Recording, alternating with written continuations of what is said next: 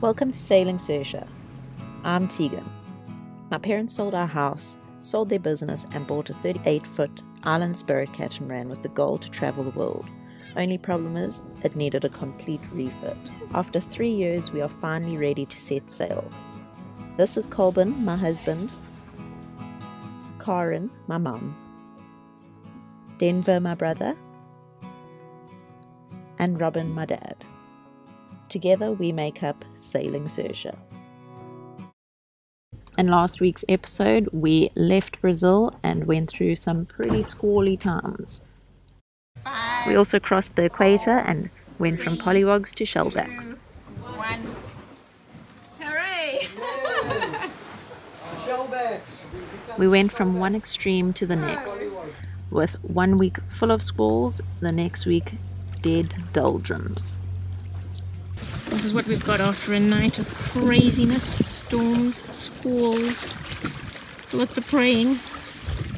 We had to detour away from our course to try and get around the big storm system that we had. So now we're so far off course, and this is the conditions we've got to try and get back on course again. Bit of a nightmare.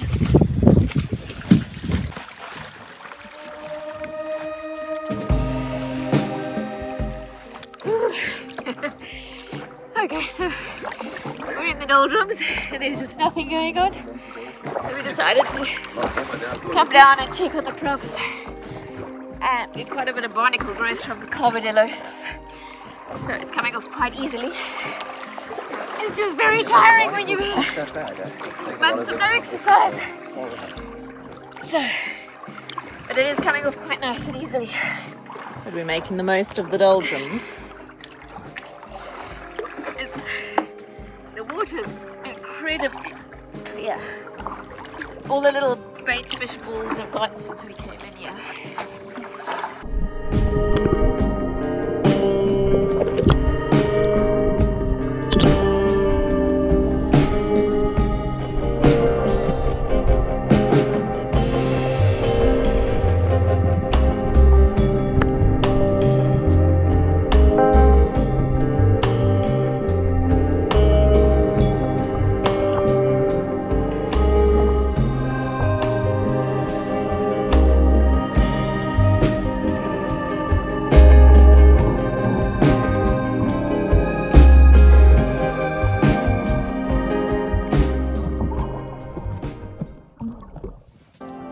On the first day of doldrums, we thought to ourselves, let's get off of this boat, go for a swim, clean the hulls.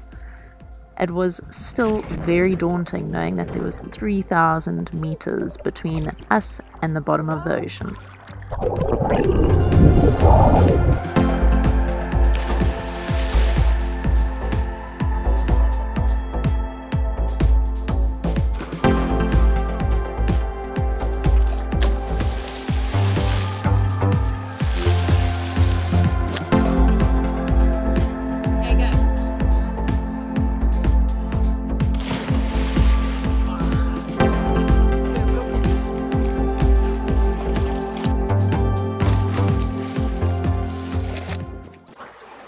Colben, my mum and Denver got into the water earlier and cleaned the hull of the boat. That's how desperate we are for some speed.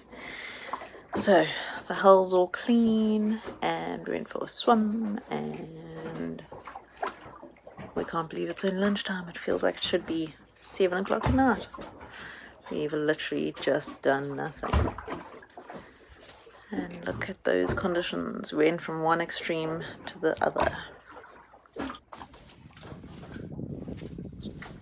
We had this little fish following us around the boat all day, and when we got in the water, we got such an awesome photo of him.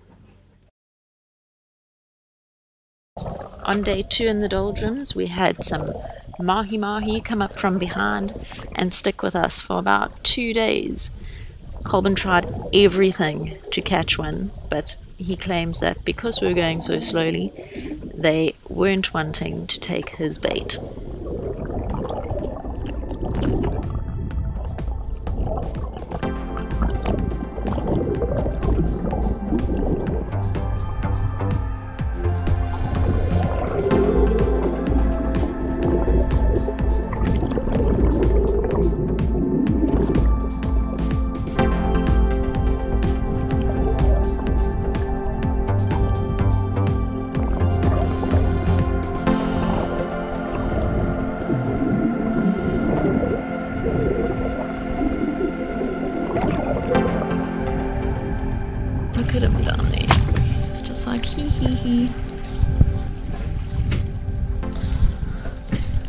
Trying so hard to catch one.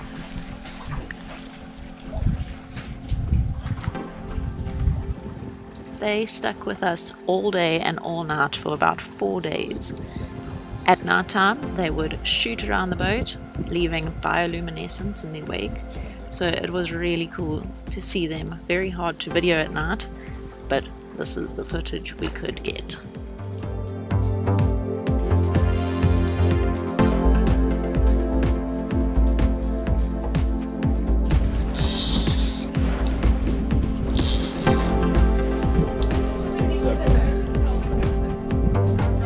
Okay, who wants it?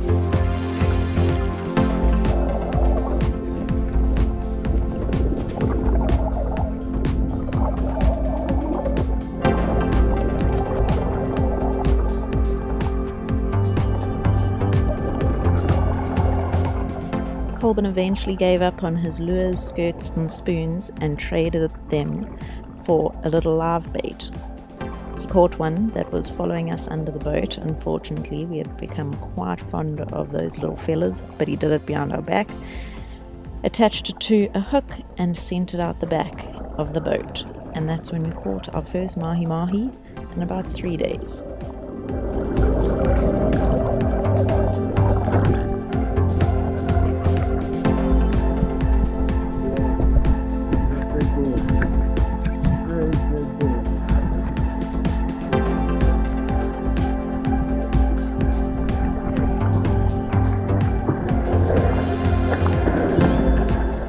These were our baitfish friends that stuck with us for hundreds of nautical miles on our journey up the coast of Brazil. We became quite fond of checking on them every morning and evening, and they were always there.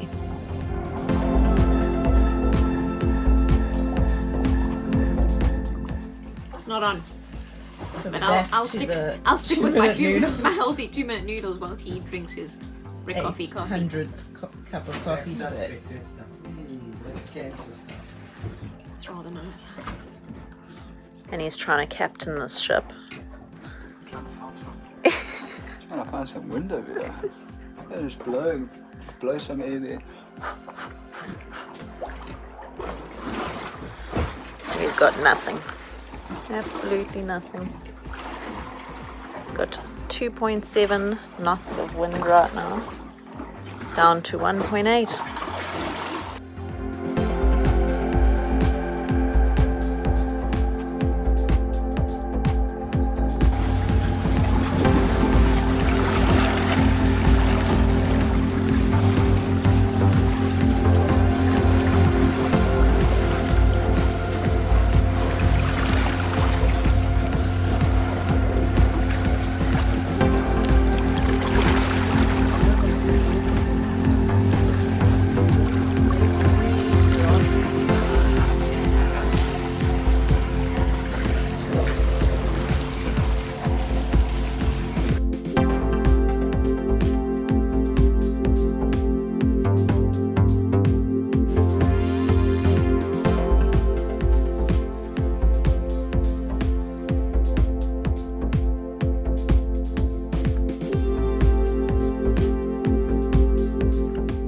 Out the hook. It came off and there was nothing on the hook.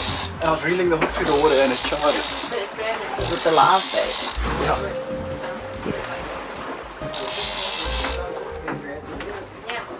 No, it's a live bait. No, I caught a live bait earlier and I was just trawling a live bait, a dead bait. Okay, do you want to get the sugar scoop? Under the sugar scoop. Hey.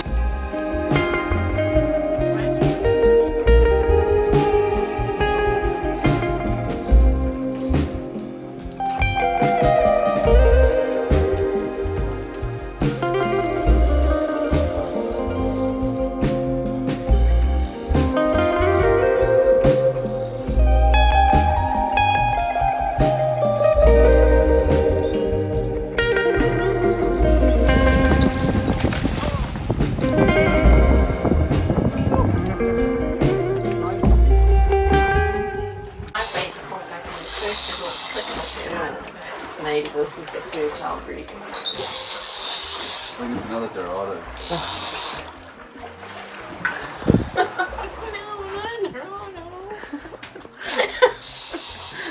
tired of dorado. We really are very spoiled. You guys are tired of dorado.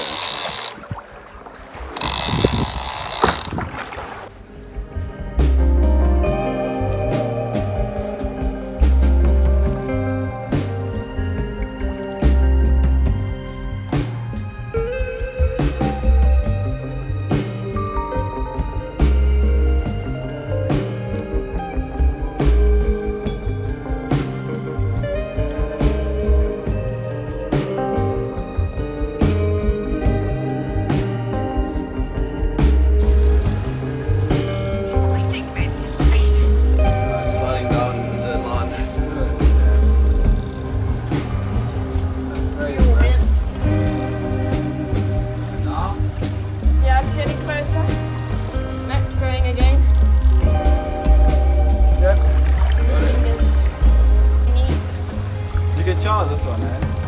Mojo, charge this one. Yeah, it's a big... energy man.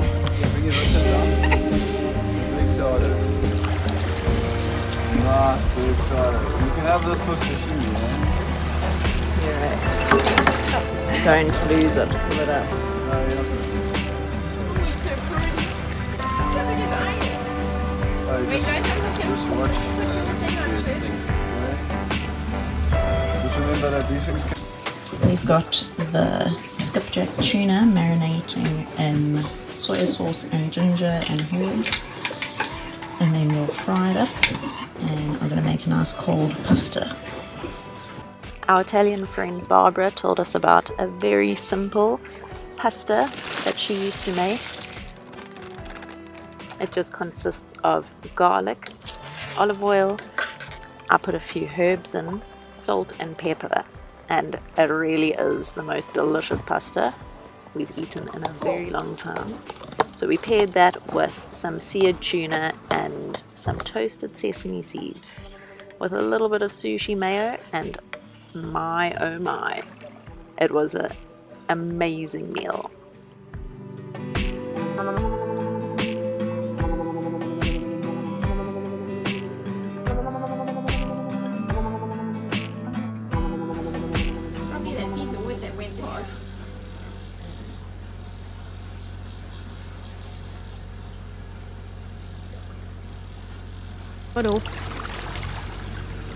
Yo, this, oh, there is a little tiny fish on me. Looks like a bunny. It's tiny.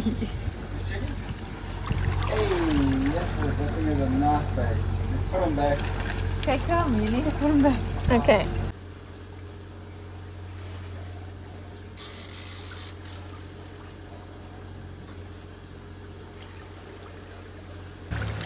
That's another bunny. You sure it's not a yellowfin? Yeah.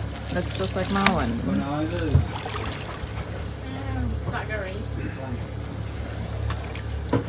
Okay. We need birdies.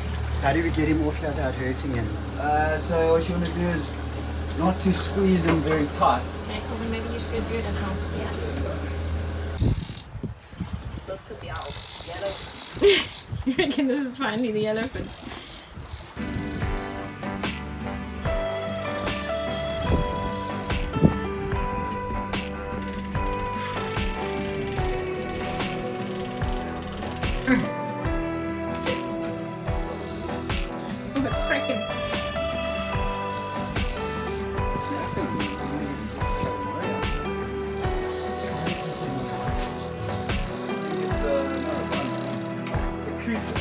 Bring that.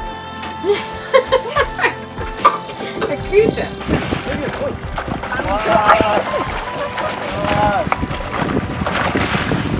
Yeah, he's got strong teeth. Yeah, he's got duck teeth. Nice.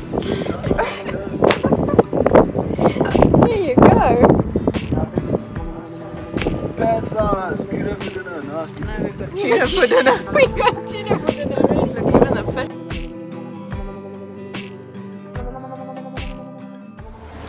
After a very long night of trying to slow down so we could get to Al de Salou, in the daytime it's finally morning and the sun is coming up. So we are headed towards the island. We have 8 nautical miles to go and we're doing about 3 knots, so it should take us about 2 to 3 hours.